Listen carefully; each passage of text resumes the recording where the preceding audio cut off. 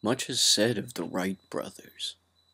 Wilbur, 1867 to 1912, and Orville, 1871 to 1948, and their first controlled, sustained flight of a powered, heavier-than-air aircraft with the Wright Flyer on December 17, 1903, 4 miles south of Kitty Hawk, North Carolina, as well as their invention in 1904 and 5 of the first practical fixed-wing aircraft, the Wright Flyer 3. Although they were not the first to build experimental aircraft, the Wright brothers were the first to invent the three-axis aircraft control system that made fixed-wing powered flight possible. Their first U.S. patent, US 821393A of May 22, 1906, did not claim to be the first ever invention of a flying machine, but described a three-axis system, pitch, roll, and yaw, of aerodynamic control that manipulated a flying machine's surfaces. Until May 6, 1937, the airplane flying machine was not the main mode of sky travel, and the inventions of the Wright brothers were not as important as they are today. The date May 6, 1937, was that of the so-called Hindenburg disaster, when the LZ-129 Hindenburg, a large German commercial passenger-carrying rigid airship designed and built by the Zeppelin Company and kept aloft by hydrogen gas and engines running off diesel fuel, exploded and burst into flames, crashing to the ground at 7:25 p.m. local time at Naval Air Station Lakehurst in Manchester Township, New Jersey, United States, killing 36 people, 13 passengers, 22 crewmen, and 1 worker on the ground.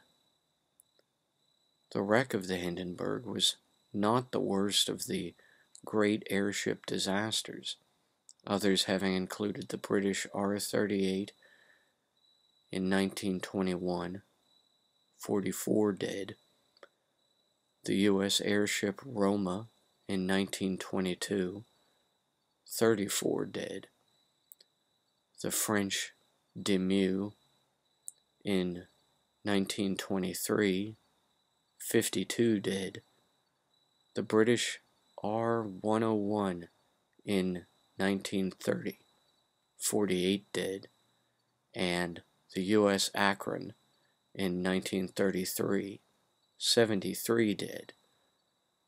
But it was the last, given it was recorded in newsreel coverage, photographs, and Herbert Morrison's instantly famous "Oh, the Humanity" radio eyewitness reports from the landing field. Prior to the Hindenburg disaster, the main mode of air travel was the dirigible balloon, a rigid-structure blimp or aerostat, a lighter-than-air aircraft that gains its lift through the use of a buoyant gas. The first theory for such a vessel was the 1670 aerial ship designed by Italian Jesuit priest Francesco Lana de Terzi, 1631 to 1687, called the Father of Aeronautics.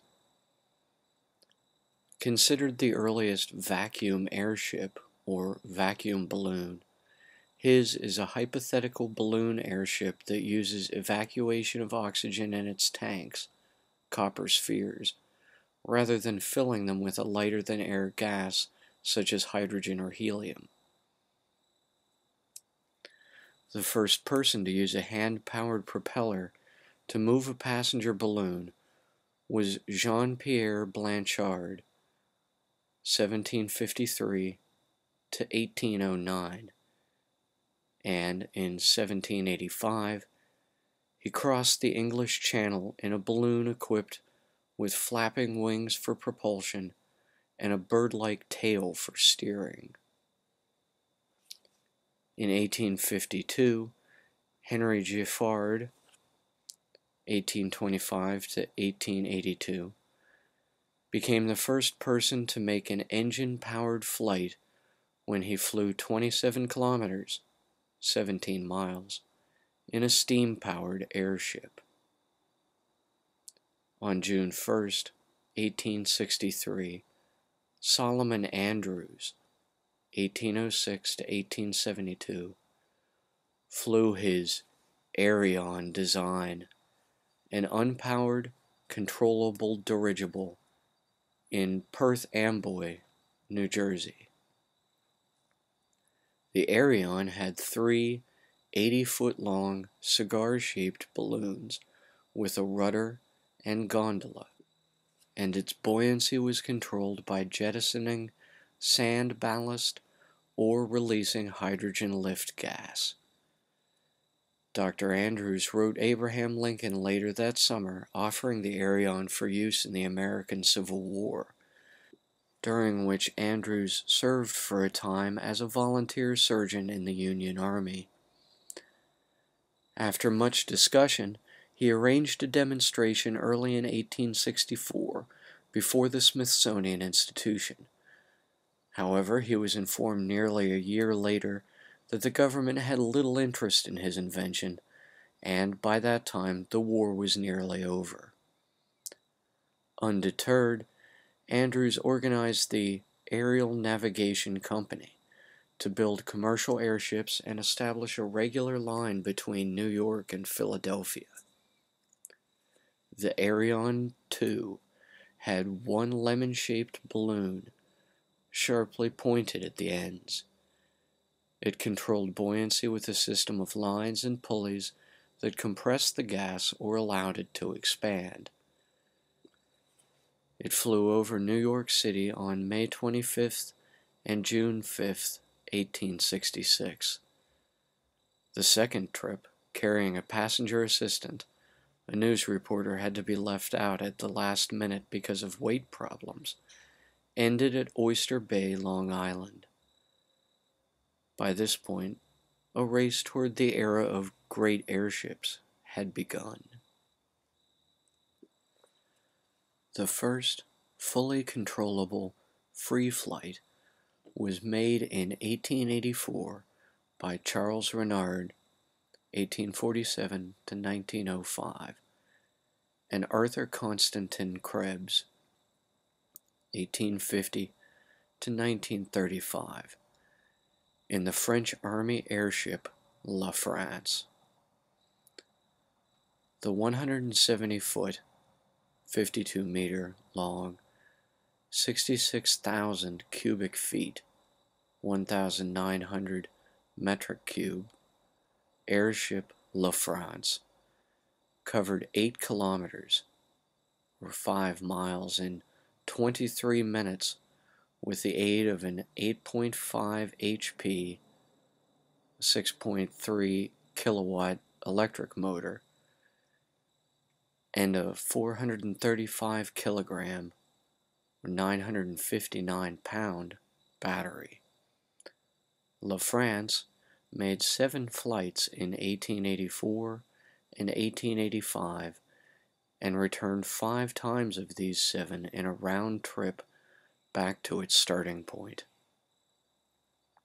In 1886, inspired by this feat, French futurist author Jules Verne, 1828 to 1905, penned the work Robur the Conqueror, also called The Clipper of the Clouds, ostensibly chronicling the debate between lighter-than-air dirigibles and heavier-than-air crafts like airplanes and, in this story's case, helicopters. The story was cautionary against dirigibles, pointing out their maximum pressure height above which their gas bags rupture, and in favor instead of a battery-powered multi-rotor gyrodyne design, essentially a helicopter with multiple vertical air screws to provide lift and 2 horizontal air screws in a push-pull configuration to drive the vessel forward. Further improvements to dirigible designs were made in 1888 with the Campbell Airship, designed by Professor Peter C. Campbell, submitted to aeronautic engineer Carl Edgar Myers for examination before being built by the Novelty Airship Company, only to be lost at sea in 1889 while flown by Professor Hogan during an exhibition flight. And beginning in 1888, the 3 airships powered by a Daimler Motoren Gesellschaft-built petrol engine, the last of which caught fire in flight and killed both occupants in 1897, built by Friedrich Wolfert. In 1897, an airship with an aluminum envelope was built by the Hungarian-Croatian engineer David Schwartz, 1850 to 1897, and made its first flight at Tempelhof Field in Berlin after Schwartz had died.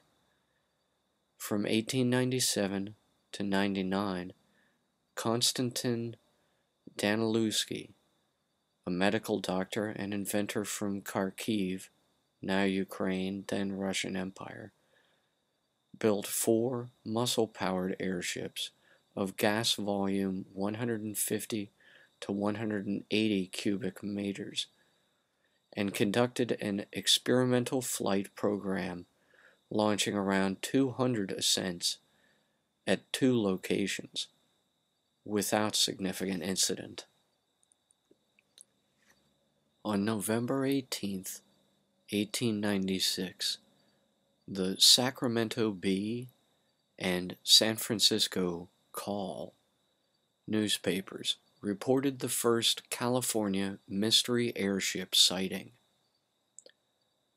Witnesses reported a bright light moving slowly over the capital city of Sacramento on the evening of November 17th at an estimated elevation of 1,000 feet. On November 19th, 1896, the Stockton, California newspaper, the Daily Mail, reported that a Colonel H.G. Shaw had found what he believed to have been a landed alien ship. Shaw described the craft as having a metallic surface, completely featureless apart from a rudder and pointed ends. He estimated a diameter of 25 feet and said the vessel was around 150 feet in total length. 3 slender, 7-foot tall, 2.1 meter, apparent extraterrestrials were said to approach from the craft, while, quote, emitting a strange warbling noise, end quote. The beings reportedly examined Shaw's buggy and then attempted to physically remove him from it to drag him to their ship. When they could not overcome him, the beings returned to their ship and sped off into the sky. Shaw believed the beings were Martians sent to kidnap an Earthling for unknowable but potentially nefarious purposes. This is apparently the first published account of explicitly so-called extraterrestrial beings attempting to abduct humans into their spacecraft. On November 21st, 1896, the mystery light reappeared over Sacramento and was also reportedly seen over several other cities that same evening, including San Francisco, Oakland, Folsom, Sebastopol, Modesto, Stockton, Turlock, Manteca, Crow's Landing, Ceres, Woodland, and others, and was said to have been viewed by at least several hundred witnesses. Whether these early UFO sightings are of man-made or alien technology, and whether these early reports were the result of tabloid gossip and rumor reporting, so-called yellow journalism, or possibly a form of mass hysteria, remain unresolved mysteries from this era to the day of this writing. Contemporary to the mystery airship flap of 1896 and 97, German pharmacologist and chemist Arthur Hefter, 1859 to 1925, isolated the psychoactive ingredient mescaline from the peyote cactus and conducted experiments with it on himself, comparing the effects of natural peyote and purified mescaline. Mescaline occurs in the peyote, San Pedro, and Peruvian torch cacti, and has been used for at least 5,700 years in Native American religious ceremonies, notably by the Huichols in Mexico.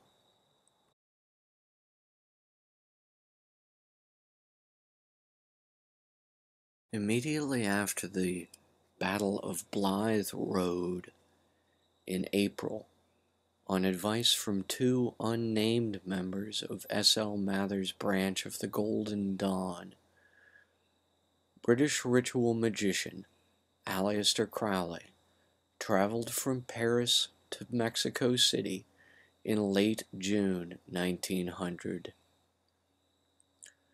Upon arriving in Mexico City, Crowley began an affair with a local woman, climbed Iztaccíhuatl, Popocatépetl, and Colima mountains with a fellow alpinist, Anglo-German Oscar Eckenstein, 1859 to 1921, practiced Enochian ritual magic, wrote a play based on Richard Wagner's Tannhauser, and was conferred the 33rd degree of Scottish Rite Freemasonry under the tutelage of one Don Jesus de Medina Sidonia, with whom Crowley also formed a secret society called the Lamp of the Invisible Light. As Crowley discovered upon leaving Mexico in April 1901, the lodge in which Don Jesus had initiated him was, as recalled by Masonic historian brother John Hamill, a minuscule, irregular body, which thus granted Crowley no regular Masonic standing. It is not known if it was for the first time there, but it is known Crowley was exposed to peyote culture while in Mexico as well. It remains a possibility that the Lamp of the Invisible Light imagined by Crowley and Don Jesus was actually a peyote-based drug cult. Following 1901, Crowley had no further contact with Don Jesus, leaving history to wonder if he ever really existed at all. Again, his year in Mexico City may or may not have been Crowley's first exposure to peyote and its active ingredient mescaline, but it would certainly not be his last. Immediately after returning from his Algerian sojourn with English poet Victor Neuberg, 1883 to 1940, during which they performed the Enochian calls of the ethers, as described in the work The Vision and the Voice, Crowley won a lawsuit filed by S.L. Mathers for Crowley's having published the second order ritual of the Golden Dawn in the March 1910 issue of his periodical The Equinox. His victory in court and attendant publicity won several converts to his contemporary Argentum secret society. Among these, Australian violinist Leila Waddell, 1880 to 1932, who would become Crowley's lover following Crowley's November 1909 divorce from his first wife, Rose Edith Kelly, 1874 to 1932. In the summer of 1910, Crowley penned The Rites of Artemis, which, later in the year, he expanded into The Rites of Eleusis, a series of 7 invocations based on the 7 classical planets of antiquity: Saturn, Jupiter, Mars, Sol, Venus, Mercury, and Luna. The rites of Artemis were performed at the Argentum Astrum headquarters, with various members personifying various deities, and the press that attended reported largely positively on it, possibly because attendees were given a fruit punch containing peyote to enhance their experience. When the experiment was repeated without the presence of a mescaline cocktail in October and November later that year, 1910, as the Rites of Eleusis at Caxton Hall, Westminster, London, the results were very much different. The rites were performed by various Argentum Astrum members, as mentioned, including Crowley, Leila Waddell, Layla, Victor Neuberg, and his lover, Joan Hayes, Jan de Forest. West de Wend Fenton, editor of the Looking Glass newspaper, labeled Crowley one of the most blasphemous and cold-blooded villains of modern times, and insinuated he was in a homosexual relationship with British chemist, former Golden Dawn member, and 1906 co-founder with Crowley of the Argentum Astrum, George Cecil Jones, Jr., 1873 to 1960. In 1911, Jones unsuccessfully attempted to sue the Looking Glass for libel. This scandal cost Crowley his longtime ally, Major General J.F.C. Fuller, 1878 to 1966, whom had won a £100 prize for best essay about Crowley's collected works, entitled The Star in the West, in 1907. It appears possible it was this experiment involving dosing a captive audience with peyote in the Rites of Artemis, using a control group who were not exposed to the psychedelic in the Rites of Eleusis, that began Aleister Crowley's interest in observing people involuntarily given psychedelics. Immediately after the July 28th, 1914 outbreak of the Great War, or the War to End All Wars, now recalled as simply World War I, Crowley sailed to America aboard the RMS Lusitania, leaving Britain on October 24th and arriving in New York, New York on October 31st, 1914.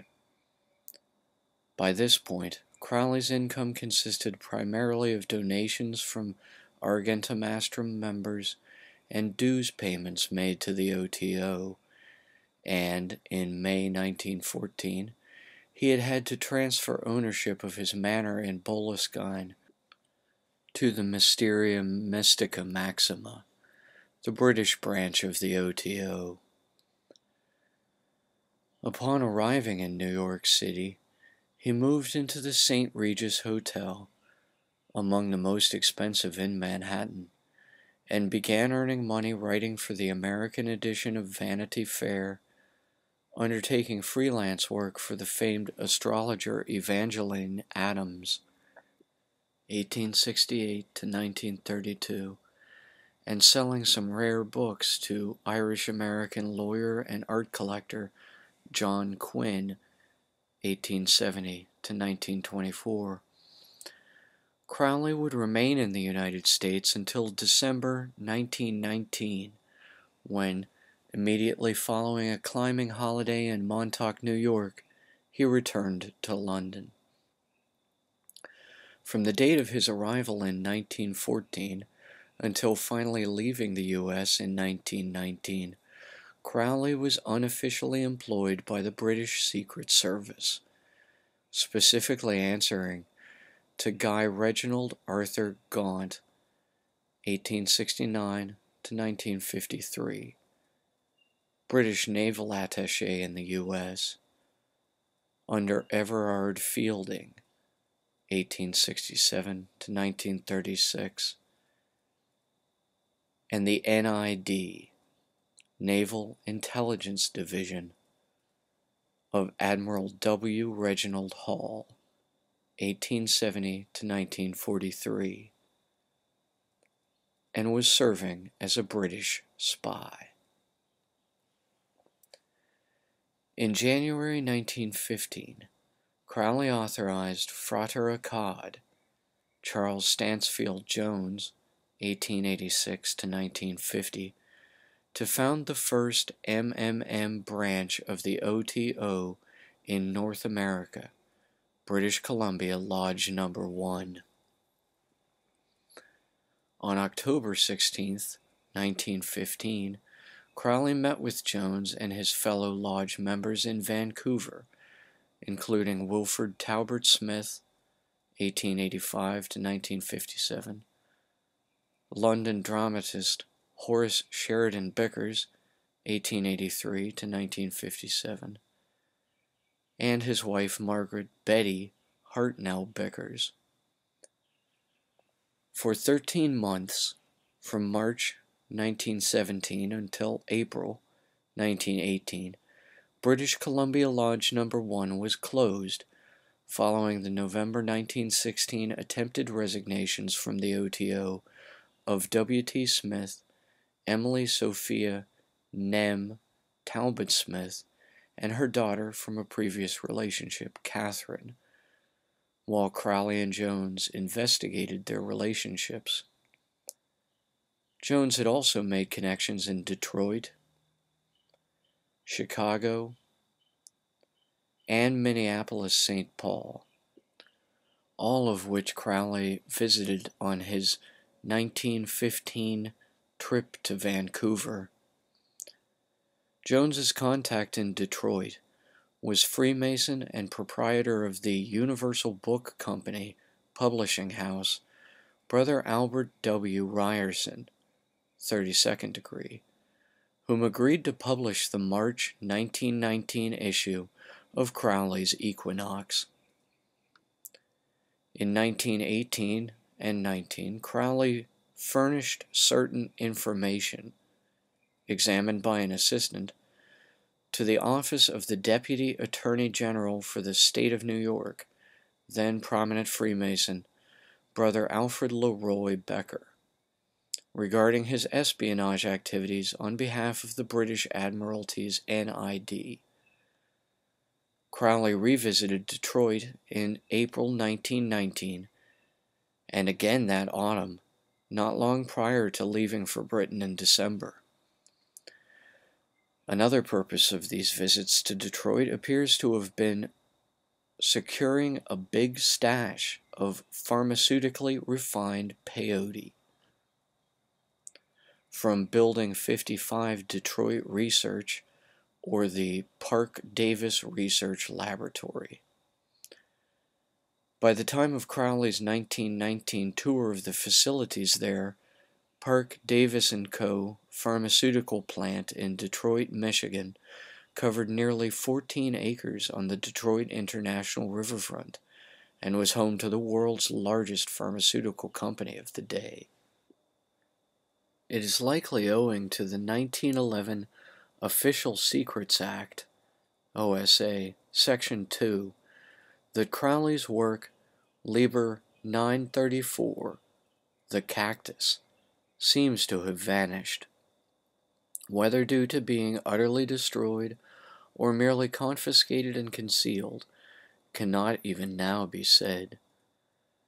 Crowley claimed it to have been, quote, compiled from the actual records of some hundreds of experiments, end quote, in which he voluntarily or involuntarily administered varying doses of peyote to dinner guests in a spicy curry recipe and then studied their reactions to it. Perhaps the closest to this work we can come today may be the Amelantra workings of Crowley with Sora Eshita, Roddy Minor, and several others, performed in her studio apartment in New York from January 14th until June 16th, 1918. In this working, called Liber 729, in the Compendium of Complete OTO Works, Minor records repeated interactions with Lamb, whom Crowley considered the soul of a dead lama from Leng, between China and Tibet. Crowley's drawing of Lamb has been identified as a precursor for descriptions by abductees of gray aliens. It was also in 1918 and 19 that Austrian biochemist Ernst Spath first synthesized mescaline from 3,4,5 trimethoxybenzoyl chloride.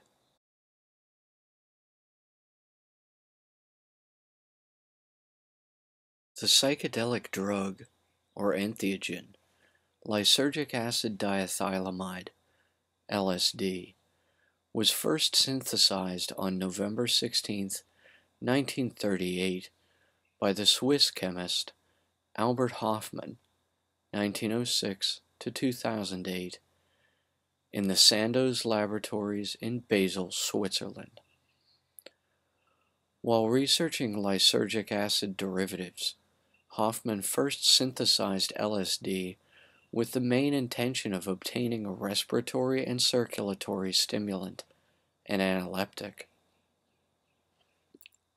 The Battle of Los Angeles, also known as the Great Los Angeles Air Raid, occurred less than 3 months after the United States entered World War II in response to the Japanese Imperial Navy's attack on Pearl Harbor, and 1 day after the bombardment of Elwood near Santa Barbara, California, by a Japanese submarine on February 23, 1942. On February 24th, Naval Intelligence issued a warning that an attack could be expected within the next 10 hours. That evening, a large number of flares and blinking lights were reported from the vicinity of defense plants. An alert was called at 7:18 p.m. and was lifted at 10:23 p.m. Soon, however, radars picked up an unidentified target 120 miles west of Los Angeles. Anti-aircraft batteries were alerted at 2:15 a.m. and were put on green alert, ready to fire, a few minutes later. Radars tracked the approaching target to within a few miles off the coast, and at 2:21 a.m., the regional controller ordered a blackout. Air raid sirens sounded at 2:25 a.m. throughout Los Angeles County. A total blackout was ordered, and thousands of air raid wardens were summoned to their positions. At 3:06 a.m., a balloon carrying a red flare was seen over Santa Monica, and 4 batteries of anti-aircraft artillery opened fire, whereupon quote, "The air over Los Angeles erupted like a volcano," end quote. At 3:16 a.m., the 37th Coast Artillery Brigade began firing 50 caliber machine guns and 12.8-pound anti-aircraft shells into the air at reported aircraft. Over 1,400 shells would eventually be fired. Several buildings and vehicles were damaged by shell fragments, and 5 civilians died as an indirect result of the anti-aircraft fire. 3 killed in car accidents in the ensuing chaos, and 2 of heart attacks attributed to the stress of the hour-long action. On April 16, 1943, Hoffman decided to take a second look at LSD. While resynthesizing LSD, he accidentally absorbed a small amount of the drug through his fingertips and discovered its powerful effects. On April 19, 1943, Hoffman performed a self-experiment to determine the true effects of LSD, intentionally ingesting 0.25 milligrams, 250 micrograms of the substance, an amount he predicted to be a threshold dose. An actual threshold dose is 20 micrograms. Less than an hour later, Hoffman experienced sudden and intense changes in perception. He asked his laboratory assistant to escort him home. As was customary in Basel, they made the journey by bicycle.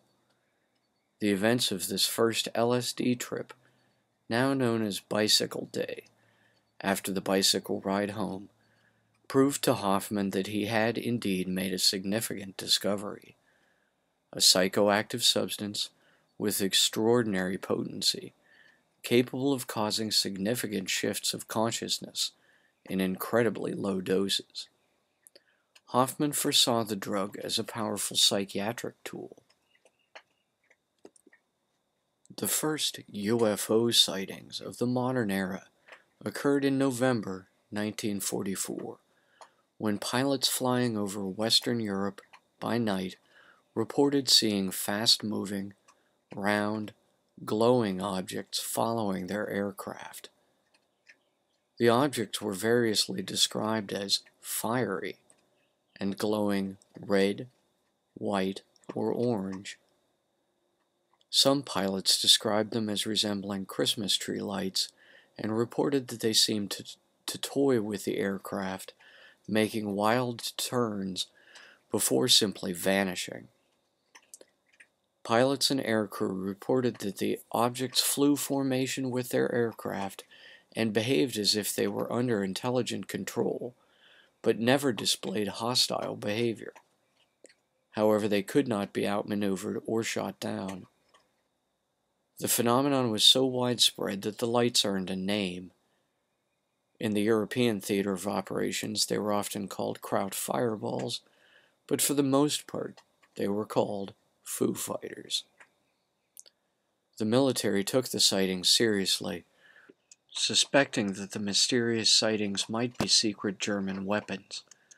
But further investigation revealed that German and Japanese pilots had reported similar sightings.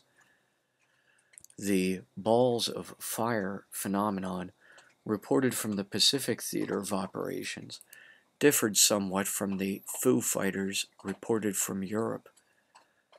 The ball of fire reported there resembled a large burning sphere which just hung in the sky, though it was reported to sometimes follow aircraft. On one occasion, one of the gunners of a B-29 aircraft hit one with gunfire, causing it to break up into several large pieces that fell on buildings below and set them on fire.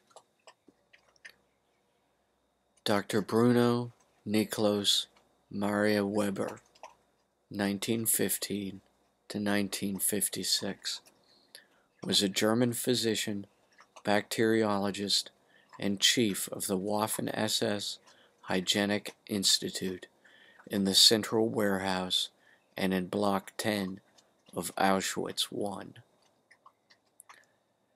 It is Dr. Weber to whom we ostensibly owe the creation of the term MK, short in German for mind control, for using barbiturates and morphine derivatives for hypnotic suggestion purposes and using psychotropic drugs during interrogations.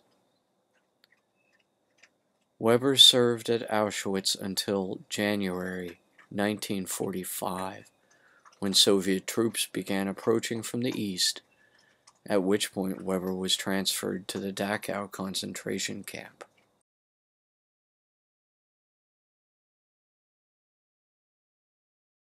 LSD was introduced as a commercial medication under the trade name Delicid for various psychiatric uses in 1947. LSD was brought to the attention of the United States in 1949 by Sandoz Laboratories because they believed LSD might have clinical applications. Project Sign was an official U.S. government study of unidentified flying objects, UFOs, undertaken by the United States Air Force and active for most of 1948. Project Sign's final report, called The Estimate of the Situation, and published in early 1949, stated that while some UFOs appeared to represent actual aircraft, there was not enough data to determine their origin. Project Grudge was the short-lived follow-up project by the U.S. Air Force to investigate UFOs. The project formally ended in December 1949, but continued in a minimal capacity until late 1951. Beginning in 1948 and continuing until 1975, the U.S. Army Chemical Corps conducted classified human subject research at the Edgewood Arsenal facility in Maryland. The purpose was to evaluate the impact of low-dose chemical warfare agents on military personnel and to test protective clothing, pharmaceuticals, and vaccines. A small portion of these studies were directed at psychochemical warfare and grouped under the prosaic title of the Medical Research Volunteer Program, 1956 to 1975. The MRVP was also driven by intelligence requirements and the need for new and more effective interrogation techniques. The experiments involved at least 254 chemical substances, but focused mainly on mid-spectrum incapacitants such as LSD, THC derivatives, benzodiazepines, and BZ. Around 7,000 U.S. military personnel and 1,000 civilians were test subjects over almost 3 decades. Project Bluebird was run by the CIA's Office of Scientific Intelligence, and on August 20, 1951, it commissioned the initiation of Operation Artichoke, the CIA's secret code name for carrying out in-house and overseas experiments using LSD, hypnosis, and total isolation as a form of psychological harassment for special interrogations on human subjects.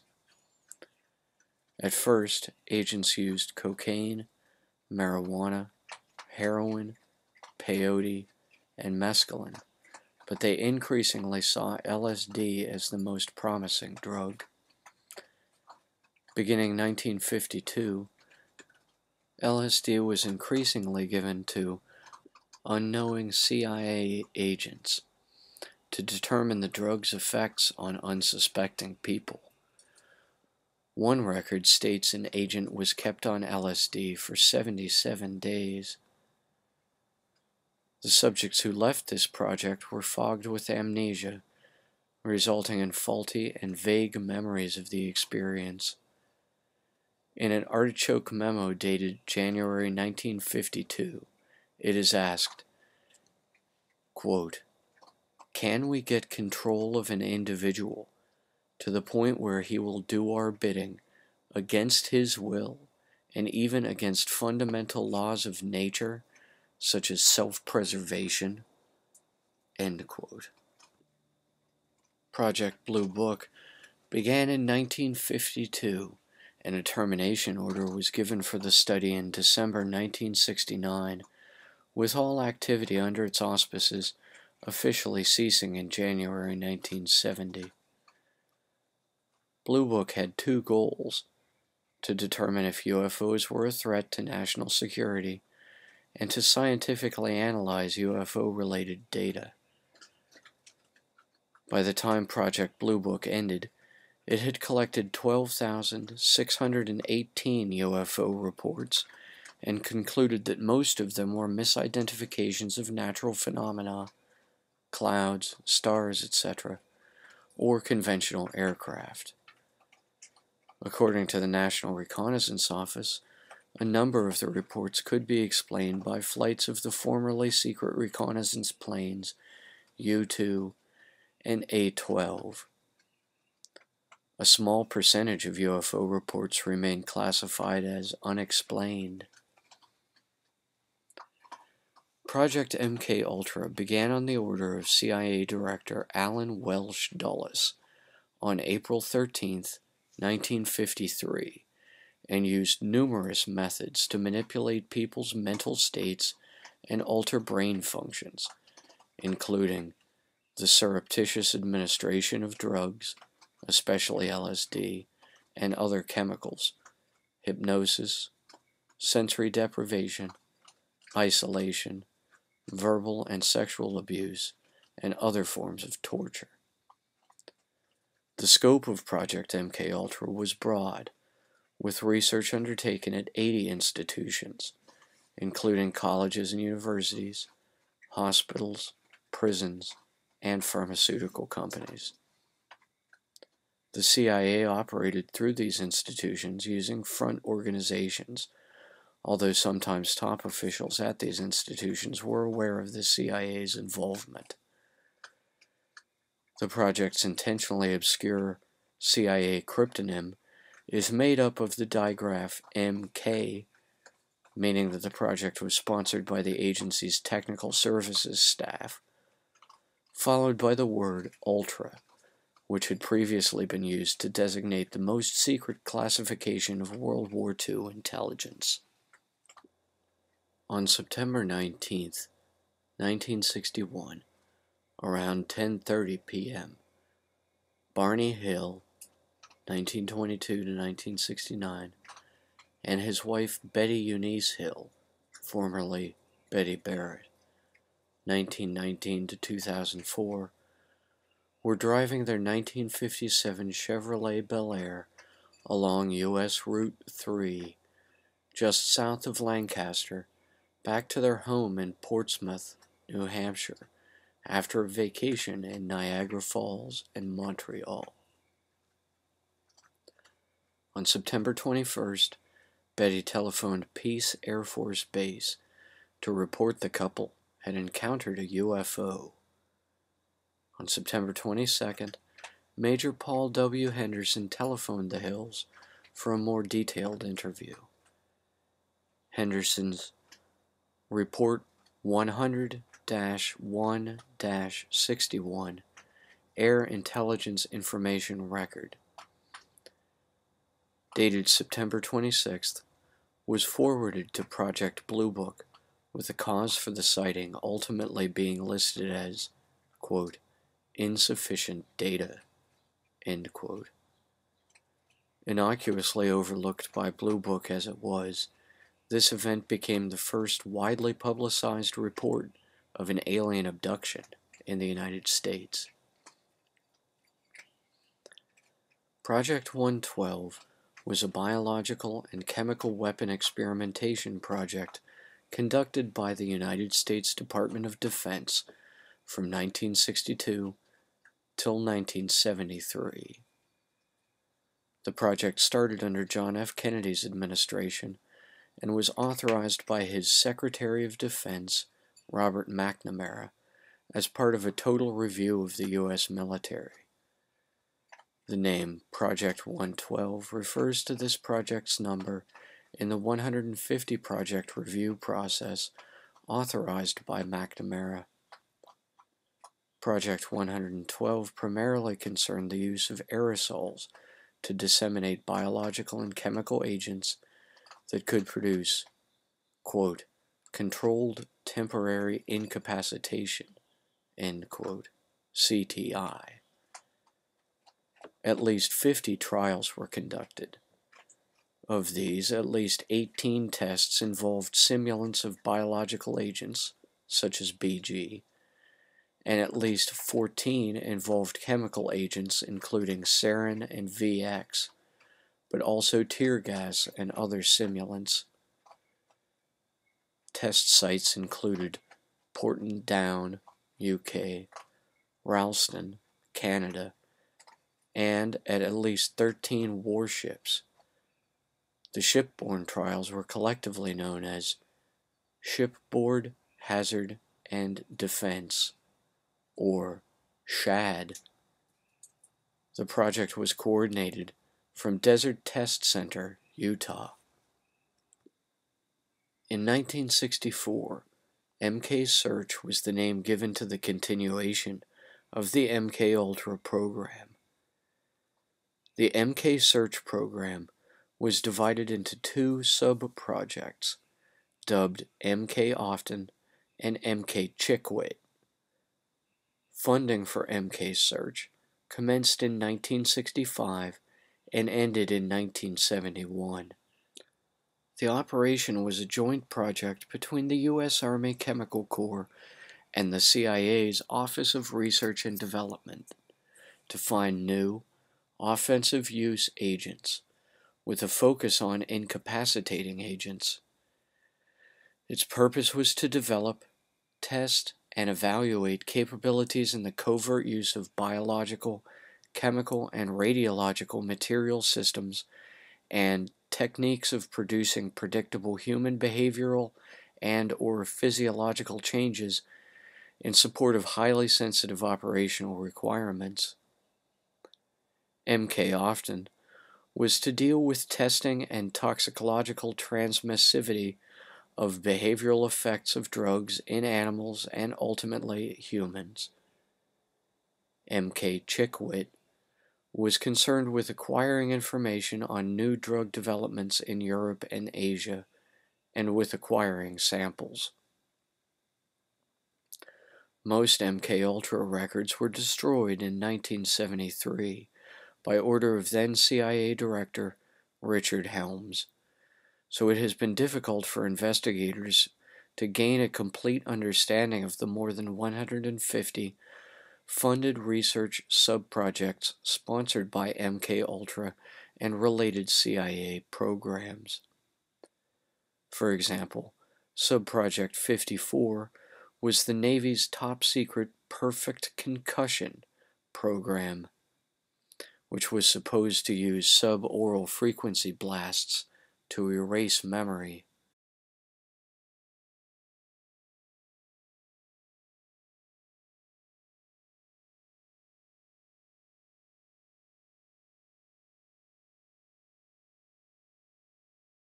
According to a footnote, later expunged, from Aleister Crowley's autobiography, Confessions, he identifies Belle Green as, quote, one of the first people I met in New York, end quote, having arrived in 1914. In his magical diary from May 31st, 1920, Crowley also lists Belle Green as a sex partner. Belle DeCosta Green, 1883 to 1950, was the personal librarian of J.P. Morgan, 1837 to 1913, then of his son, Jack Morgan, 1867 to 1943, and when the private collection was incorporated by the New York State Library for public use, the Board of Trustees voted to keep her on as the first director of the Pierpont Morgan Library and Museum, Madison Avenue, Manhattan, New York. Green was also acting as an intelligence operative on behalf of the Morgans while interacting with Crowley, and it is likely that Crowley himself knew this. Thus, theirs was a tryst among spies, and this much is admitted in Crowley's deleted autobiographical footnote. In this note, he records a peculiar proposition he made to Green. Quote, "I should pose as an eccentric philanthropist of great wealth and collect indigent persons to found a new colony." End quote. Next, these volunteers would board a chartered ship. Once safely at sea, the colonists would transfer to waiting British warships and quietly land in some secret place. In the meantime, the Royal Navy, using a captured German submarine, would torpedo the colonists' vessel and send it, and to all appearances its helpless passengers, to the bottom. The last step would be sinking the guilty sub, quote, "in very shallow water on the American coast, so that the evidence of the German crime would be obvious. The passengers being American," he added, "the operation would have peeved the USA." End quote. The sinking of the Cunard ocean liner, RMS Lusitania, occurred on Friday, 7th of May, 1915, during the First World War, as Germany waged submarine warfare against the United Kingdom, which had implemented a naval blockade of Germany. The ship was identified and torpedoed by the German U-boat U-20 and sank in 18 minutes. The vessel went down 11 miles, 18 kilometers, off the old head of Kinsale, Ireland, killing 1,198 and leaving 761 survivors. The sinking turned public opinion in many countries against Germany, contributed to the American entry into World War I, and became an iconic symbol in military recruiting campaigns of why the war was being fought. Argument over whether the ship was a legitimate military target raged back and forth throughout the war as both sides made misleading claims about the ship. At the time she was sunk, she was carrying over 4 million rounds of small arms ammunition, .303 caliber, almost 5,000 shrapnel shell casings, for a total of some 50 tons, and 3,240 brass percussion fuses, in addition to 1,266 passengers and a crew of 696.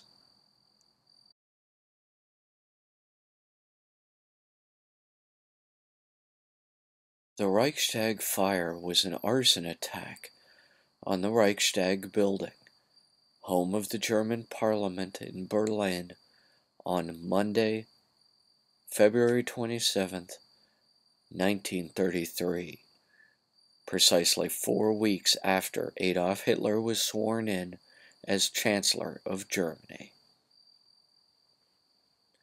Hitler's government stated that Marinus van der Lubbe, a Dutch council communist, was found near the building, and they attributed the fire to communist agitators in general, though a German court decided later that year that van der Lubbe had acted alone, as he claimed. The first report of the fire came shortly after 2100, when a Berlin fire station received an alarm call. By the time police and firefighters arrived, the main chamber of deputies was engulfed in flames. The police conducted a thorough search inside the building and found van der Lubbe. He was arrested, as were 4 communist leaders soon after. In February 1933, Bulgarians Georgy Dimitrov, Vasil Tanev, and Blagoy Popov were arrested, and they played pivotal roles during the Leipzig trial, known also as the Reichstag fire trial. They were known to the Prussian police as senior Comintern operatives, but the police had no idea how senior they were. Dimitrov was head of all Comintern operations in Western Europe. Historians disagree as to whether van der Lubbe acted alone, as he said, to protest the condition of the German working class. The Nazis accused the Comintern of the act. Some historians endorse the theory proposed by the Communist Party that the arson was planned and ordered by the Nazis as a false flag operation. The term Reichstag fire has come to refer to false flag actions facilitated by an authority to promote their own interests through popular approval of retribution or retraction of civil rights. After the fire, the Reichstag fire decree was passed. The Nazi Party used the fire as a pretext that communists were plotting against the German government, and the event is considered pivotal in the establishment of Nazi Germany. Hitler urged President Paul von Hindenburg to pass an emergency decree to suspend civil liberties and pursue a ruthless confrontation with the Communist Party of Germany. After passing the decree, the government instituted mass arrests of communists, including all of the Communist Party parliamentary delegates. With their bitter rivals, the Communists, gone and their seats empty, the Nazi Party went from being a plurality party to the majority, thus enabling Hitler to consolidate his power. The Decree of the Reich President for the Protection of People and State, or simply the Reichstag Fire Decree, was issued by German President Paul von Hindenburg on the advice of Chancellor Adolf Hitler on 28 February 1933, in immediate response to the Reichstag fire. The decree nullified many of the key civil liberties of German citizens. With Nazis in powerful positions in the German government, the decree was used as the legal basis for the imprisonment of anyone considered to be opponents of the Nazis, as well as for suppressing publications not considered friendly to the Nazi cause. The decree is considered by historians as one of the key steps in the establishment of a one-party Nazi state in Germany. An excerpt from the document, translated, reads, quote, Order of the Reich President for the Protection of People and State. On the basis of Article 48, Paragraph 2 of the Constitution of the German Reich, the following is ordered in defense against communist, state-endangering acts of violence. 1. Articles 114, 115, 117, 118, 123, 124, and 153 of the Constitution of the German Reich are suspended until further notice. It is therefore permissible to restrict the rights of personal freedom, habeas corpus, freedom of opinion and expression, including the freedom of the press, the freedom to organize and assemble, the privacy of postal, telegraphic, and telephonic communications. Warrants for house searches, orders for confiscations, as well as restrictions on property, are also permissible beyond the legal limits otherwise prescribed.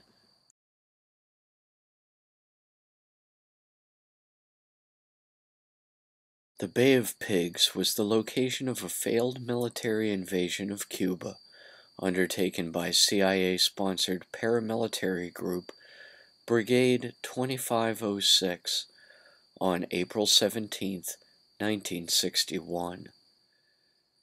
A counter-revolutionary military group made up of mostly Cuban exiles who had traveled to the United States after Castro's takeover, but also some U.S. military personnel trained and funded by the CIA.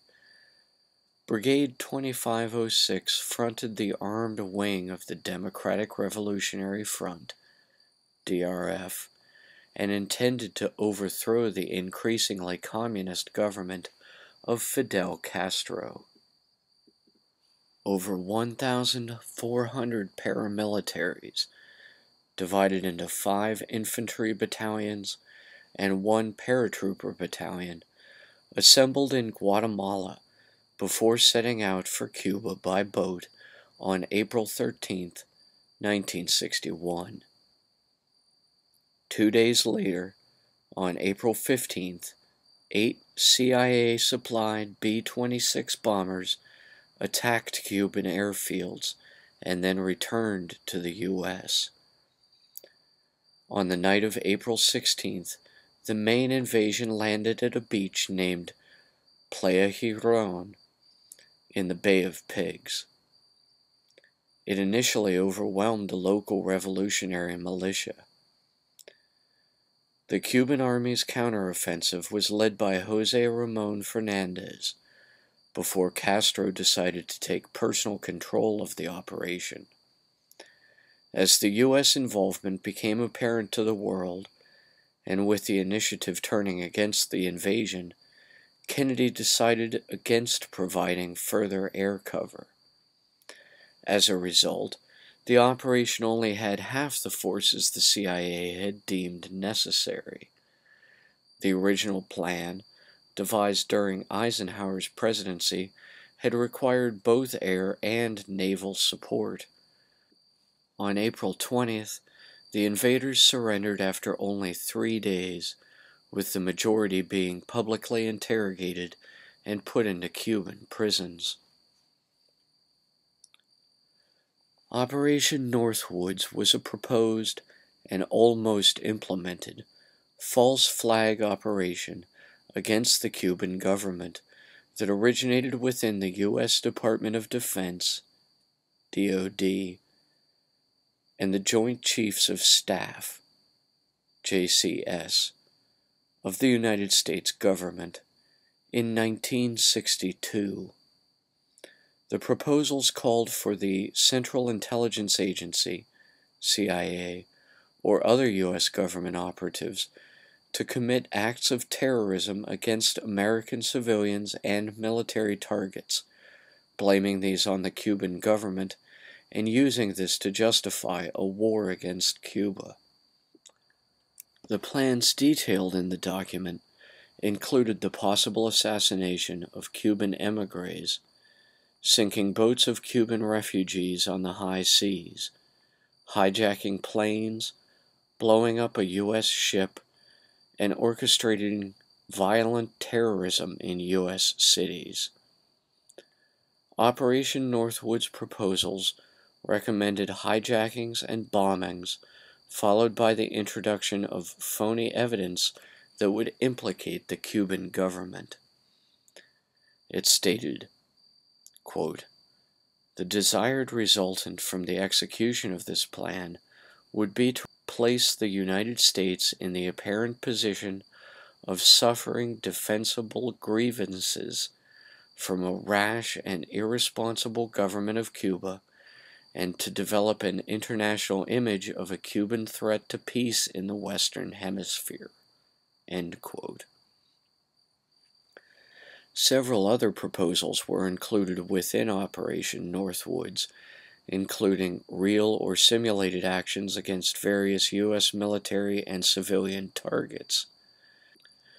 The operation recommended developing a, quote, "communist Cuban terror campaign in the Miami area, in other Florida cities, and even in Washington."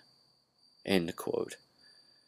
The plan was drafted by the Joint Chiefs of Staff, signed by Chairman Lyman Lemnitzer, and sent to the Secretary of Defense, Robert McNamara, but was rejected by John F. Kennedy. Following presentation of the Northwoods plan, Kennedy removed Lemnitzer as chairman of the Joint Chiefs of Staff, although he later appointed him Supreme Allied Commander of NATO in January 1963. U.S. military leaders began to perceive Kennedy as going soft on Cuba, and the president became increasingly unpopular with the military, a rift that came to a head during Kennedy's disagreements with the service chiefs over the Cuban Missile Crisis.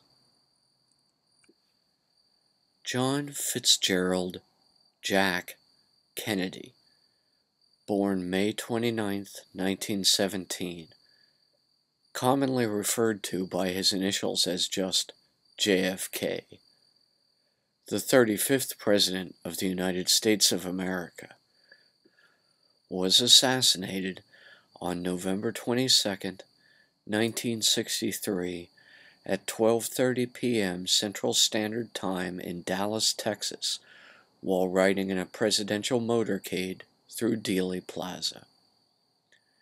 Kennedy was riding with his wife Jacqueline, Texas Governor John Connally, and Connally's wife Nellie when he was fatally shot, according to the Warren Commission report, by former U.S. Marine Lee Harvey Oswald, firing in ambush from a nearby building. Governor Connally was seriously wounded in the attack. The motorcade rushed to Parkland Memorial Hospital, where President Kennedy was pronounced dead about 30 minutes after the shooting. Connally recovered from his injuries. Oswald was arrested by the Dallas Police Department 70 minutes after the initial shooting. Oswald was charged under Texas state law with the murder of Kennedy, as well as that of Dallas policeman J.D. Tippit, who had been fatally shot a short time after the assassination.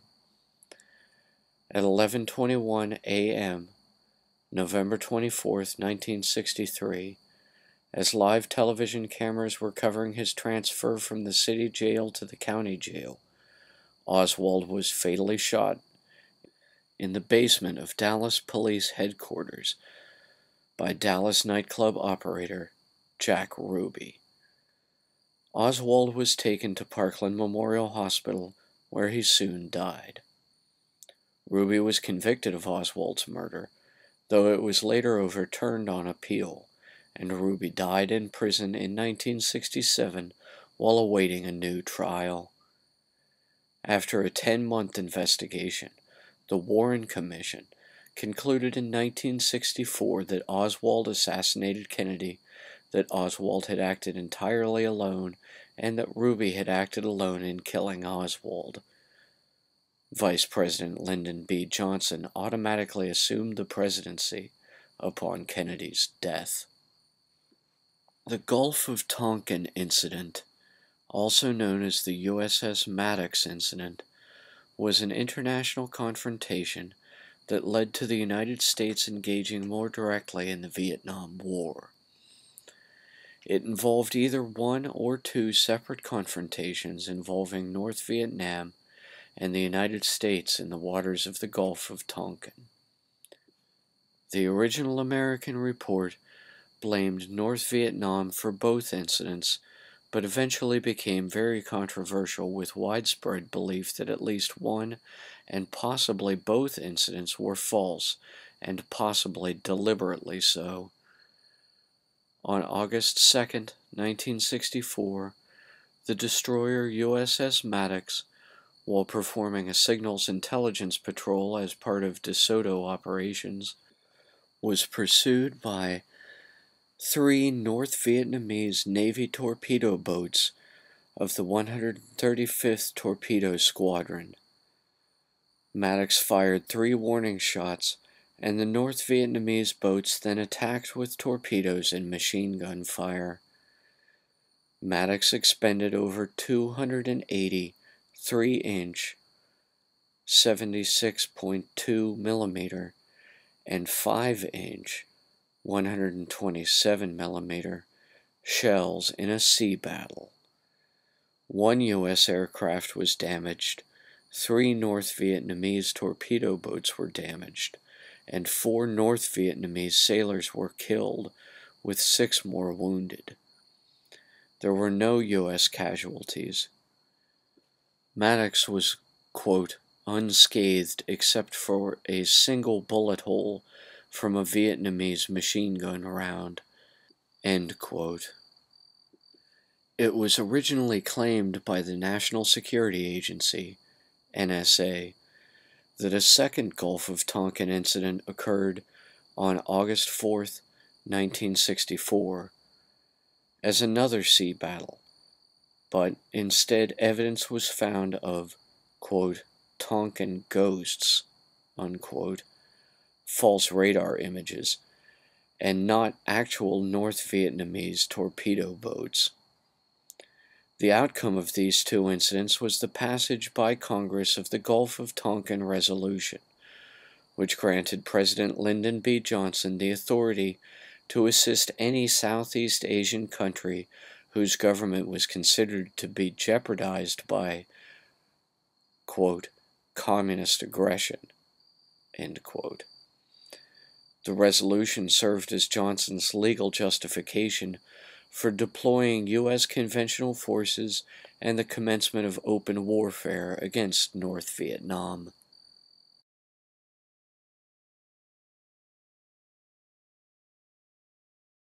The Project for the New American Century, PNAC, was a neoconservative think tank based in Washington, D.C., that focused on United States foreign policy.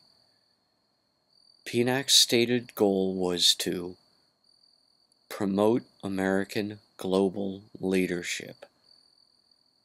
The organization stated that American leadership is good both for America and for the world, and sought to build support for a Reaganite policy of military strength and moral clarity. Of the 25 people who signed PNAC's founding statements of principles, 10 went on to serve in the administration of U.S. President George W. Bush, including Dick Cheney, Donald Rumsfeld, and Paul Wolfowitz. One of the PNAC's most influential publications was a 90-page report titled Rebuilding America's Defenses: Strategies, Forces, and Resources for a New Century. Citing the PNAC's 1997 Statement of Principles, Rebuilding America's Defenses asserted that the United States should seek to preserve and extend its position of global leadership by maintaining the preeminence of U.S. military forces. A section of Rebuilding America's Defenses entitled Creating Tomorrow's Dominant Force became the subject of considerable controversy. Quote, further, the process of transformation, even if it brings revolutionary change, is likely to be a long one, absent some catastrophic and catalyzing event, like a new Pearl Harbor. End quote.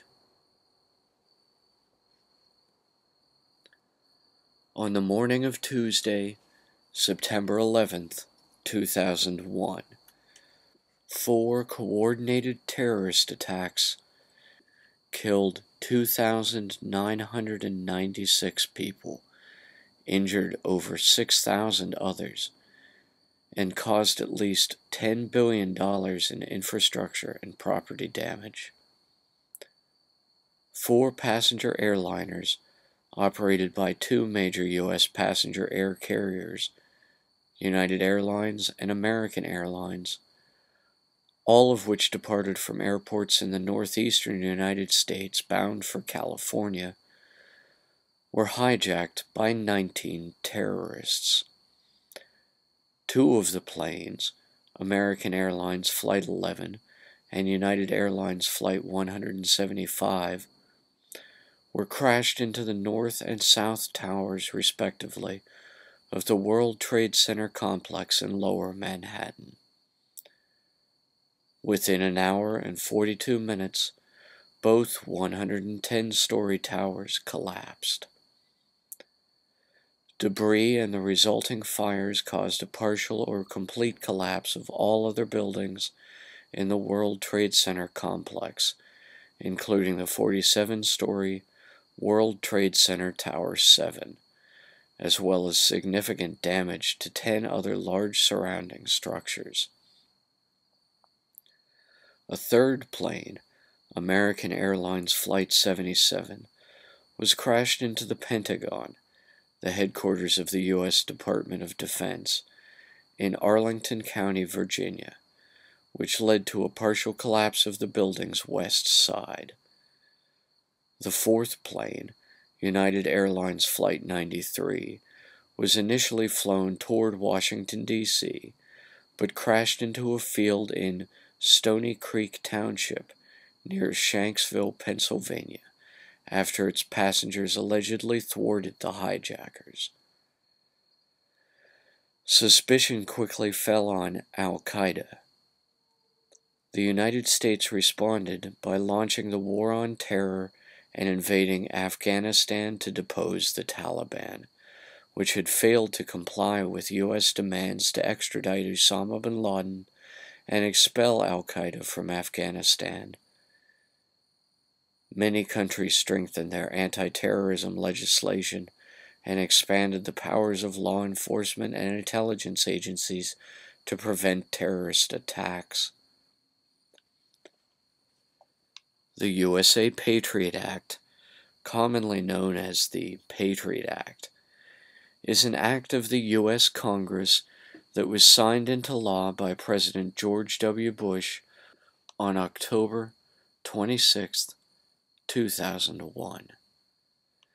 The title of the act is a contrived 3-letter initialism, USA, preceding a 7-letter acronym, PATRIOT, which in combination stand for Uniting and Strengthening America by Providing Appropriate Tools Required to Intercept and Obstruct Terrorism Act of 2001.